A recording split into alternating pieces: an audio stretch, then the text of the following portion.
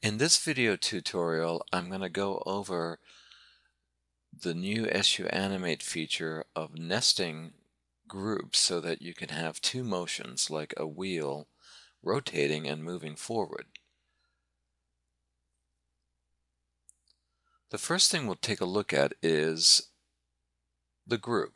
You need to group an item, and in this case I'm calling this tire the inner tire. And the next thing I will do is create an animation path. This circle, it becomes an animation path. And let's take a look at its properties. I'm making 25 frames. I'm going to repeat it so that it can rotate continually. And the component to animate is the inner tire. And we'll say OK.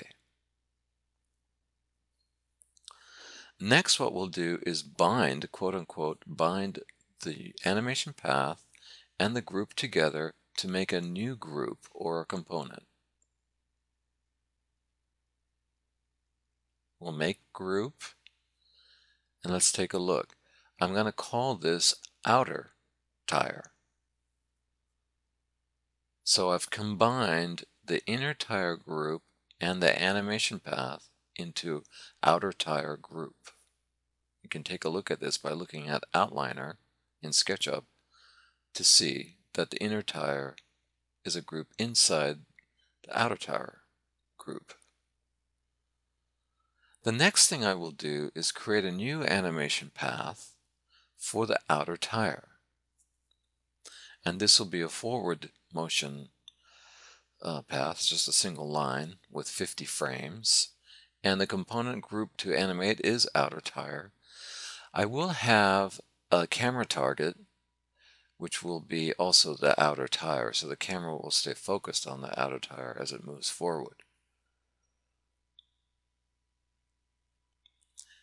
And there is one important rule.